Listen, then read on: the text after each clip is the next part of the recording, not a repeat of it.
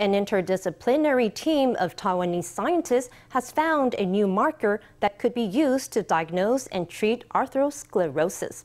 The condition is caused by buildup of fats on the walls of arteries, which increases the risk of cardiovascular disease.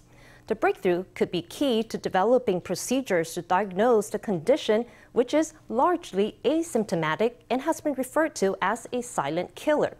The team's findings have been published in the prestigious European Heart Journal. Let's hear from the team's leader. For our discovery, we grouped people with coronary artery disease in several groups, and we found a novel vinculin with varying levels of flow-induced phosphorylation at serine 721. The higher the level, the higher the severity of the patient. Arteriosclerosis is a chronic disease.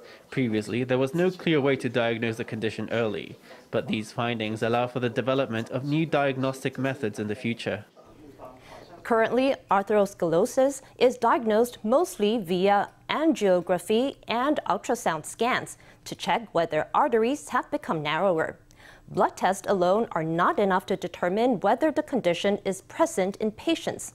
The head of the research team says he hopes the findings can be used to develop ways to detect the disease via a simple blood serum test.